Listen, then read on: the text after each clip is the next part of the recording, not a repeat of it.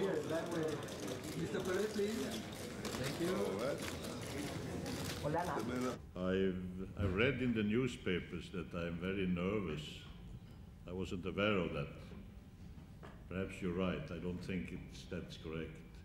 Why? Because together with my team here, and you can see what kind of people is surrounding me and supporting me and helping me, I am very confident about tomorrow's election.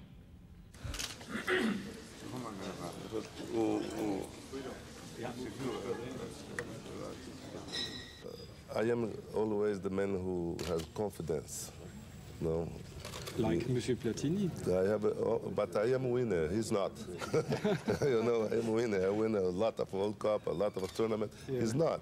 And also, I don't work for a job. I didn't ask for a job.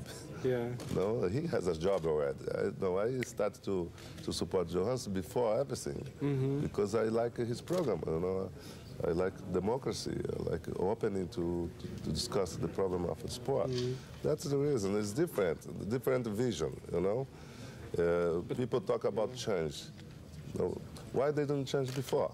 Why? Because we start to talk about change now, you know, program that Johansson started, then everybody start to talk about change, but now it's too late.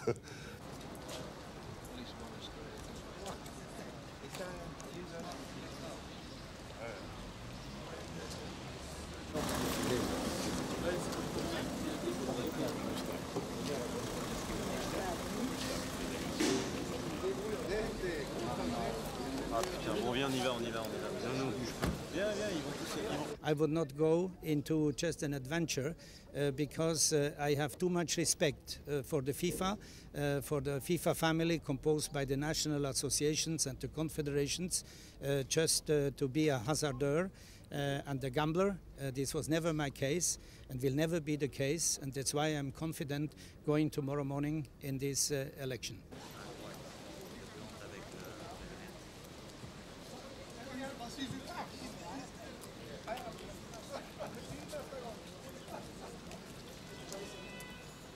For me, I think Blatter will be the best choice of African football.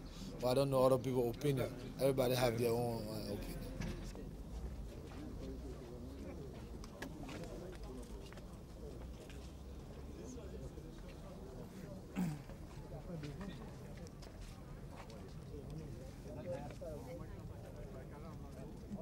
No, mire, es una cosa que nosotros respetamos la independencia, la autonomía de todas las federaciones internacionales.